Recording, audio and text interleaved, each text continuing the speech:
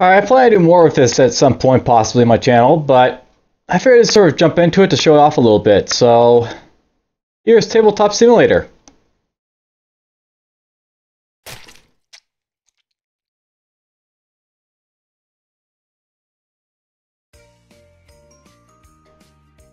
And yes, this is sort of a create a session here, single player.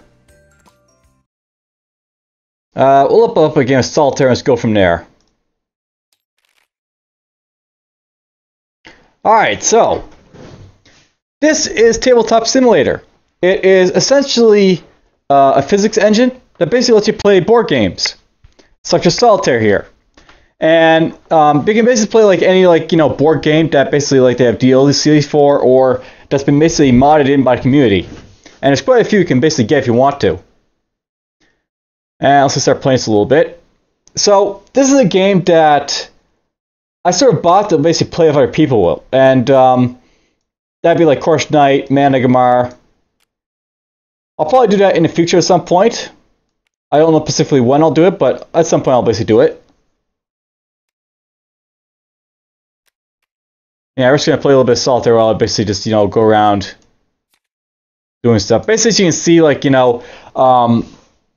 can interact with stuff. Basically, there's a whole lot of actions to basically do stuff. You can shuffle a deck, you can cut a deck, reset a deck, search, deal, draw, flip, rotate.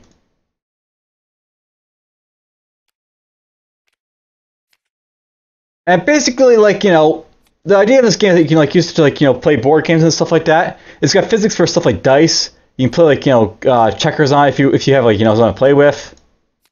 I'm playing Solitaire because Solitaire is obviously a game you can play by yourself. So let's sort of show off the mechanics basically. Drop that there. Drop this here. Now I'll say that I like this game a little bit, but I have to note that he also has to realize a few other things as well. Basically, if I was to play a Solitaire game. A game that's actually made for Solitaire, it'd be better over this because obviously with this I'm constantly moving around cards and stuff like that. So sometimes there's things that will be done better by properly made games. But this is pretty good because you can do anything basically on it. And that's where the fun really can be in this type of game. You can basically do whatever you want.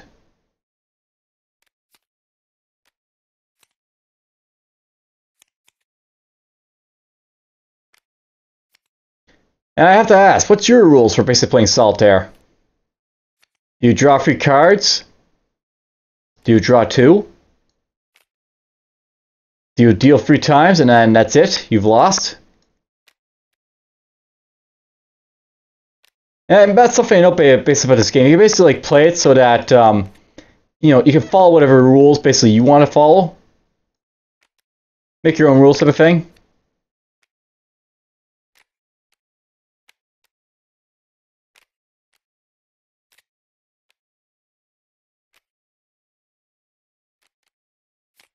I haven't really got these cards right, but whatever.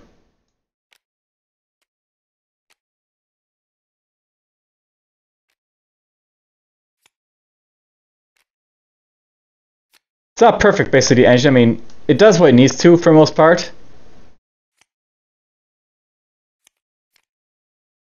Now, I'll note that I'm not the greatest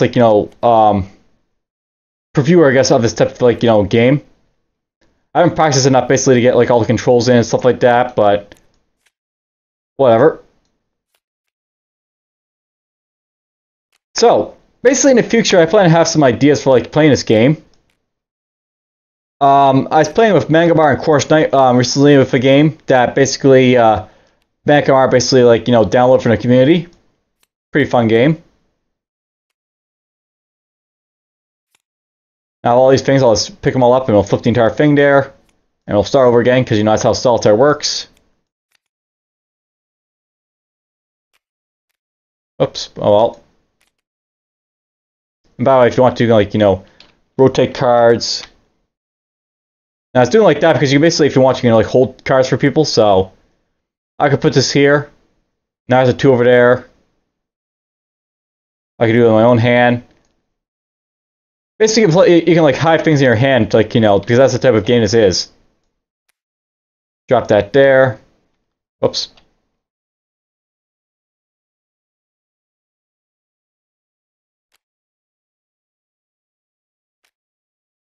There we go. There's an ace. There's a jack.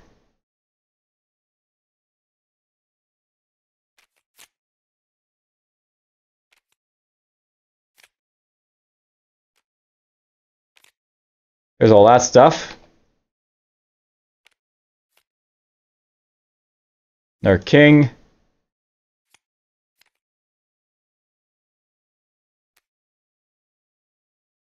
Now, if you play like Solitaire before, it's like always that thing like, where's that space possibly that you basically had? Is there like 9 or like, 8 spaces like for cards? I can never fully remember myself. I know there's basically, I think, 7 down here, and then there's like, the 4 things up there.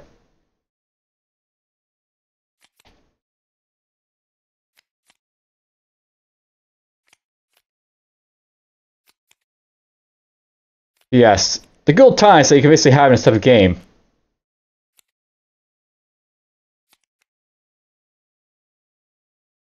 Got that 7 there. There's the queen.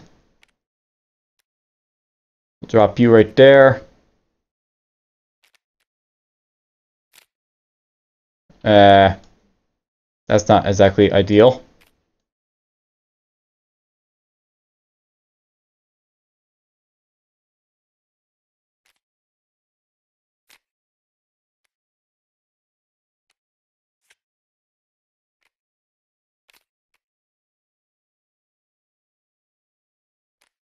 Good enough.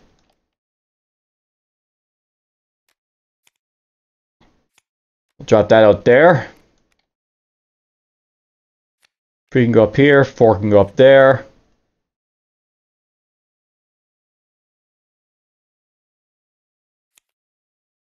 Whoops. Only 6 cards basically in the pile now. I probably lost this game by the looks of it.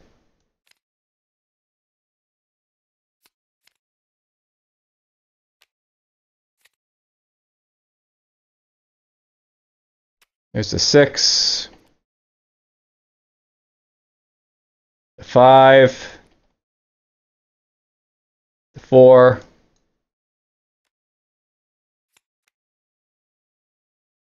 And yeah, complete loss because I basically can't move this stuff anywhere.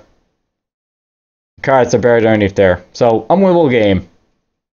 And when you basically like hit a wall, you kick the table. Now, you can basically do a lot of things in this game, so let's try and show off a little bit more about what you can do.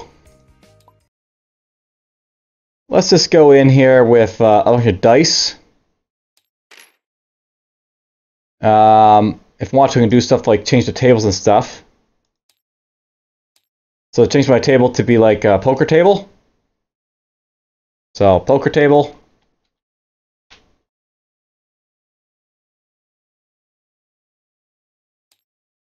Let's change to something else a little bit more.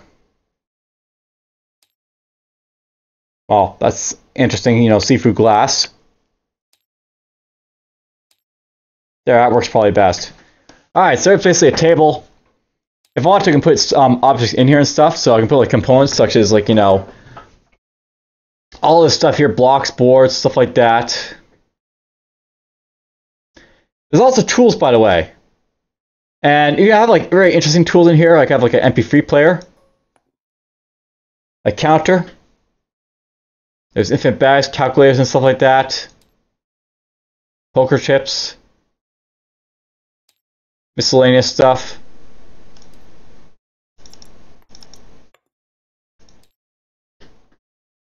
Now I'm not entirely familiar with what basically how to do this stuff. There's a help menu basically to help you out with stuff, so you can zoom in an object with Alt, magnify with M.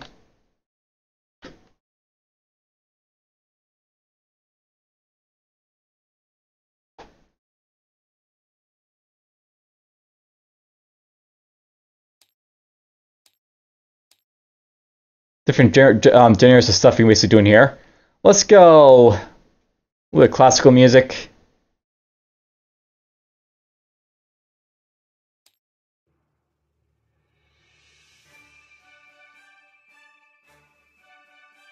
Alright, so Here's some dice.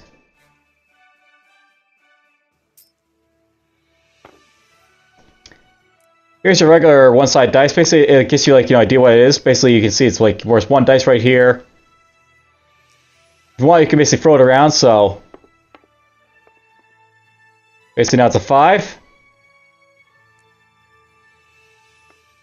If you want, you can roll multiple dice. And this is like important for like you have to like, you know, do stuff. So there's like, you know, the 3 dices. There's 4, 4, and 5 for 13. I'm like, you know, roll them out once.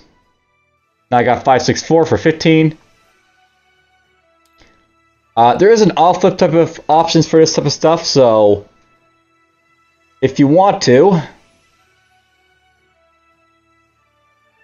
maybe it's R, I think. Yeah, you can basically press R and it'll basically, like, you know, flip it for you. That's good for, like, you know, certain, like, you know, games where you don't want the dice knocking over stuff, because there's a physics engine that, you know, can do stuff like that.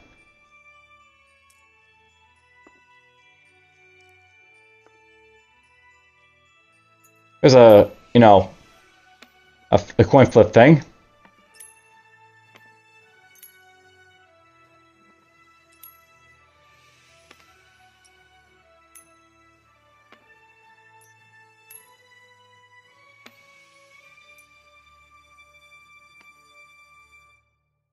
Alright, dice as well.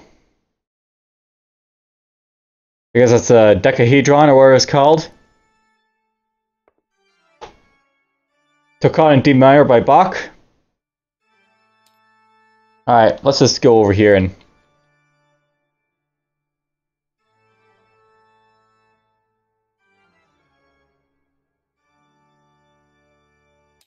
there we go, we pause the song.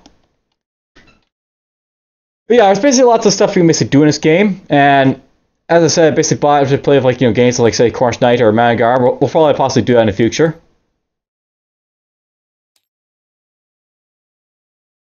And you know what? Probably the best thing I could probably do is just show off a tutorial for this, so let's do that, shall we?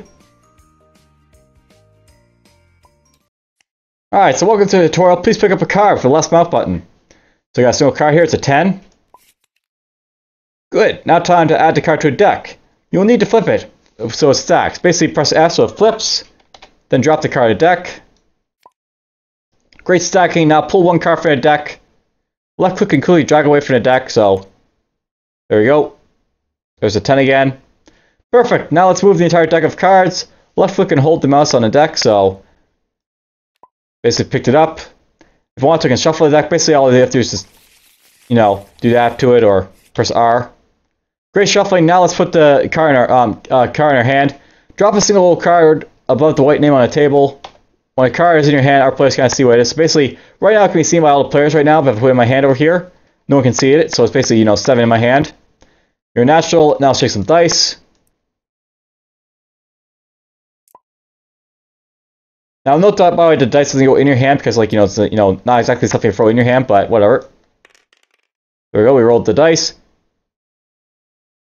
Hold down the right spot and you can move your mouse, so woo! Do that if you want to. You can also do pan with, like, you know, the WSD keys. Zoom time. You can basically use a scroll wheel or Z to zoom to auto zoom. So fun. Space to reset the camera. Alright, now let's get a better look. Hold Alt while bouncing over an object, basically great for checking out a dice roll or read a card. So I can, like, you know, check out the cards there, I can check out the dice, check out this figurine. Great camera work. Time to rotate an object. Basically you can press Q or E to rotate it. Rotate this thing. Wonderful spinning. Let's pick up more than one object. Hold down an object and press the mouse, right mouse or T in our object. So basically, if I, like, click this and, like, you go, like, click T here.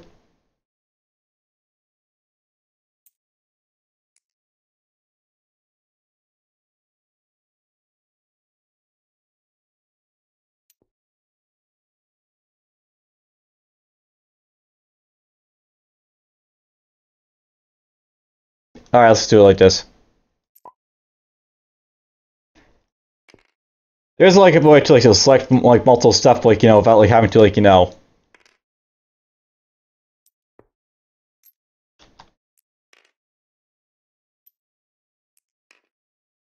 Not the best it is, basically, but whatever.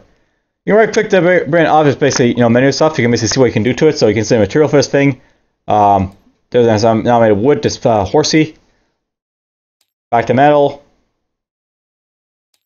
I make it like, blue horsey.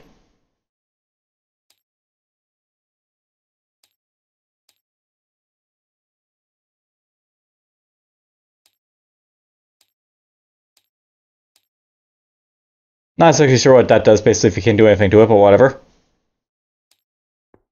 Flip to night. I can scale up to really, really big. Big horsey. Yeah, so it's basically a help menu that can use basically to find stuff, so. There's a lot of controls. There's a blindfold option, by the way, if you want to basically do type of thing where you have to blindfold yourself so that people can't see what you're doing, or you can't see what other people are doing.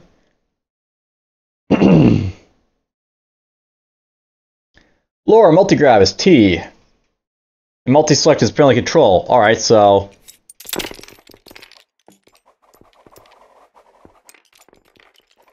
Yeah, drop a whole lot of stuff in the thing here.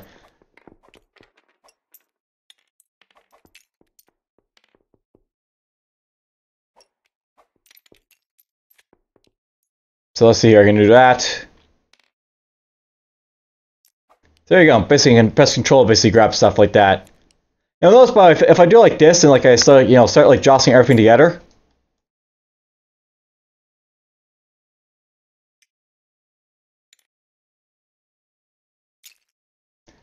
You notice it'll eventually all sort of congeal eventually at some points on this stuff. Well, most of the time it congeals.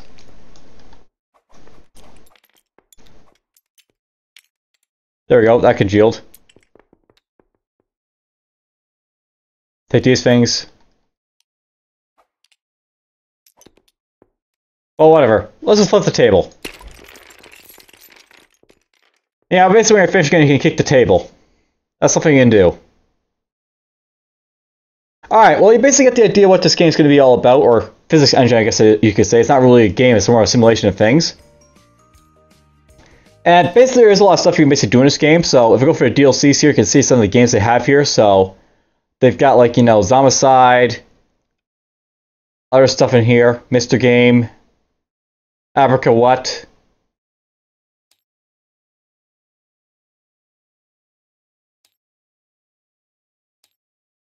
I'm just going to go to main menu here and then quit. Really, probably the best place to go would be the Tabletop Simulator. So, Tabletop Simulator, mods and stuff, I guess. Mods and communities, so stuff like that.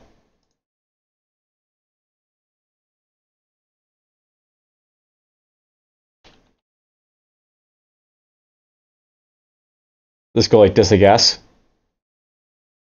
Basically, there's a Steam Workshop, right? So.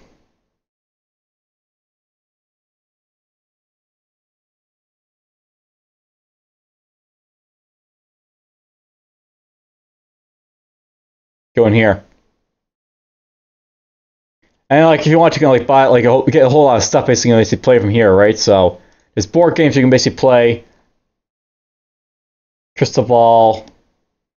There's Dark Souls edited assets apparently. Trivia Challenge. Dungeons & Dragons 3.0. And that's actually something basically know about this game, so we're going to get into that as well.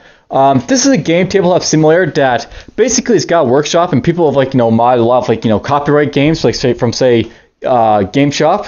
And I don't think they're exactly too happy about it, because essentially you can get to play their games for free if you go to play a mod of their game on the Tabletop Simulator. But basically that's what it's all about. There's going to be a few games that basically we'll probably play at some point in the future, with Magmar and Cornish Knight. But that's just a sort of a quick intro to show off what it's all about. I hope you guys enjoy it and take care.